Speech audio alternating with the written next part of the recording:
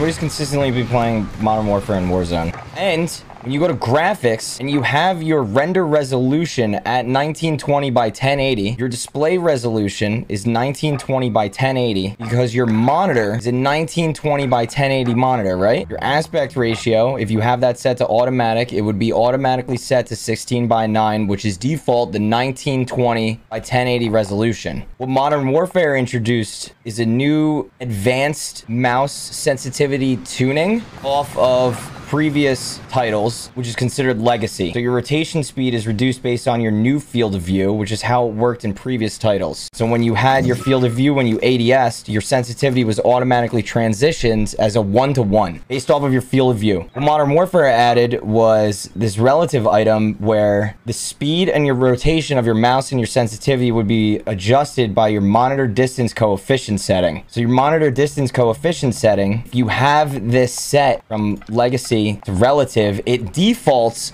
to 133, which is defaulted as having a 4:3 aspect ratio, also considered 1920 by 1440 monitor resolution. Monitor distance coefficient is found by taking the height of the pixels of your display divided by your width.